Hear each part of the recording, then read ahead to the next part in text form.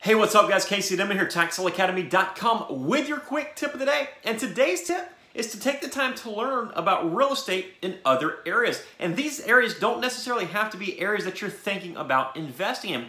Just take the time to learn about real estate throughout the country. I got this little real estate guide a few days ago in the mail, and it has all sorts of listings at all price points for a variety of properties throughout the country. And the cool thing is, as you start learning about different areas, you'll start learning how they advertise there or what they value there. Or you'll start learning how they do stuff in one region, which maybe you can apply to your region, right? To your properties. It'll really make you a well-rounded investor just by reading the different sales copy, reading how people describe stuff, what people value, what's selling where. Just read through the different listings. And it doesn't necessarily have to be an old school flyer like this, but get online and just search Zillow, right? Find properties that are selling, find the hot properties, find the most popular properties in a random city, right? Figure out what's going on in those areas, because what it will do, it'll allow you to open up your horizon. It really allows you to get more creative when it comes down to it in the areas that you are investing in. So you don't necessarily have to have such tunnel vision. You only focus on one or two areas